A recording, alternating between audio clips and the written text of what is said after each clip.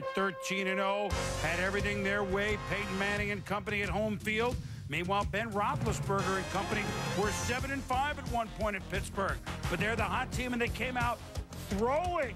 The Steelers came out throwing. Somebody said it this morning to Heath Miller for 36 yards. And from the 6, Roethlisberger to Antoine Randall.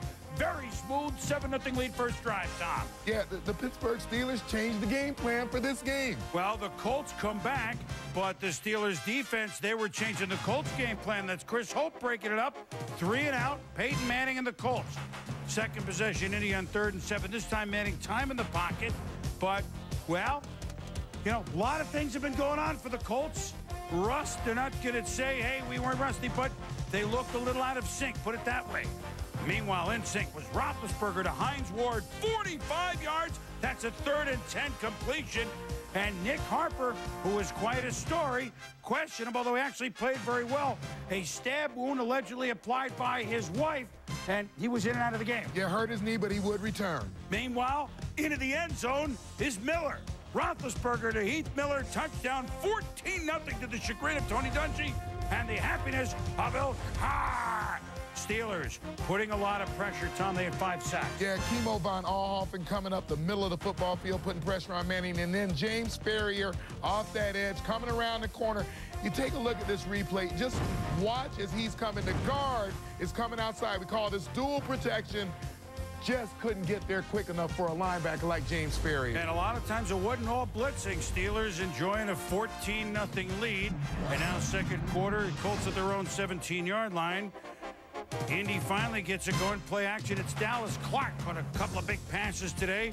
Colts on the move all the way down to the 1-yard line. 3rd and goal, and whoop, false start. Tarek Glenn and Tony Dungy certainly knows, oh no. So now, then the Steelers have penalty halfway, and then it's Edgerrin James from the 3 stuffed, and so instead of a touchdown after the 2-minute warning, that to settle for a field goal, 14-3 Pittsburgh at the half. Now, Colts ball deep in their own end with over 5 minutes to go in the 3rd quarter. Manning, oh my goodness, it's a safety. Ruled just in the field of play. 1 of 5 sacks. But a lot of times it seemed like they just couldn't pick it up, Tom. Meanwhile, now you passed. Now you're going to run with the bus. Jerome Bettis, this is classic. Yeah, Jerome Bettis getting north-south as quick as he can. He's not wasting any motion to the outside. Straight line to the goal line. And then you think from the 1, yeah, he might get it in. 21-3. The Steelers, huge underdogs on the road at Indy, and they're all over the befuddled Indianapolis Colts. The Steelers playing with a big-time game plan on both sides of the ball. Just at the end of the 3rd quarter, complete to Edgerrin James, a pass from Peyton Manning. And the punt team was on the field, but Peyton himself, Tom, waved them off, and Tony Dungy said, well, you call the plays, might as well call that play. And on 4th and 2, maybe, just maybe, this was the jump start. Brandon Stokely, first down, same drive now, 4th quarter. From the 50, Manning to Dallas Clark. What? Runs around, Polamalu shakes a tackle, and the tight end is gone. It's 21-10. Here they come. Colts get the ball back now with 6 minutes to go. And Manning.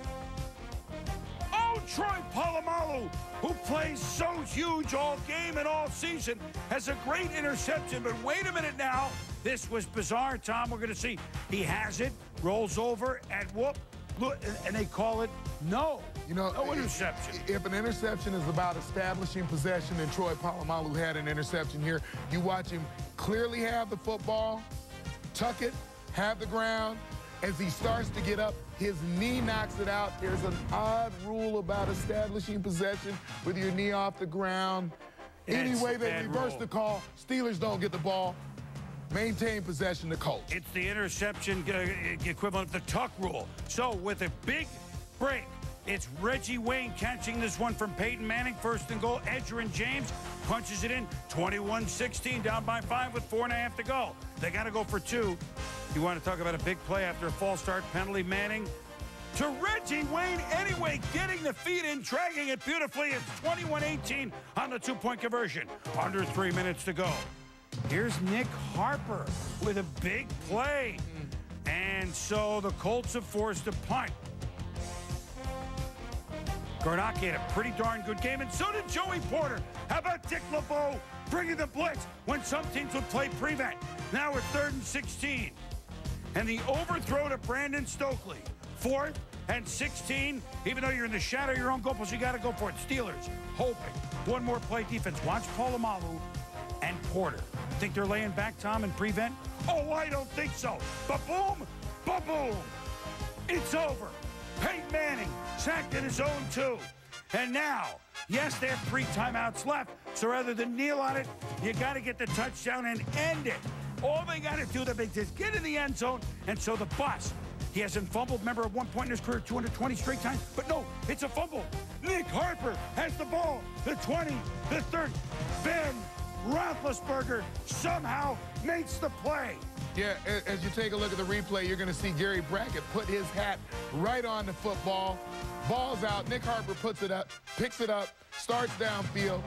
People, you have to understand what a great play this is by Ben Roethlisberger. This shows you the athlete that he is.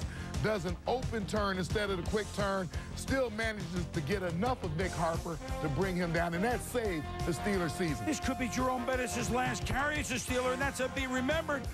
Oh, my goodness. It's Manning to Wayne. 22 yards. Tick, tick, tick, tick, tick. Under a minute to go. Manning. DeMarvin Harrison pretty much blanked on this afternoon by the Pittsburgh defense. He only had 2 catches, but that's 8 yards. Bettis can only hope for the defense. 31 seconds to go. 2nd and 2. The Colts. We don't want a tying field goal. We want to win. To Reggie Wayne.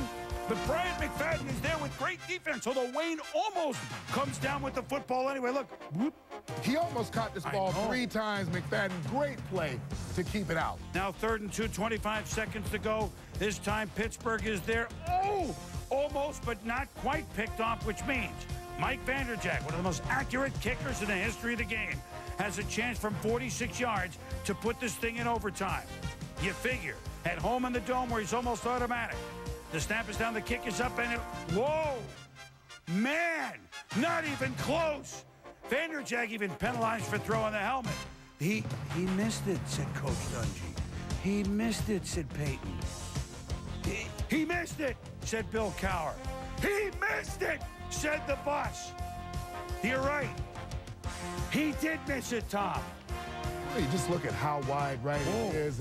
Left it open like you leave a golf club open. Ball's going to fly right. So, stunned in Indianapolis. Thrilled in Pittsburgh. Relief for the bus.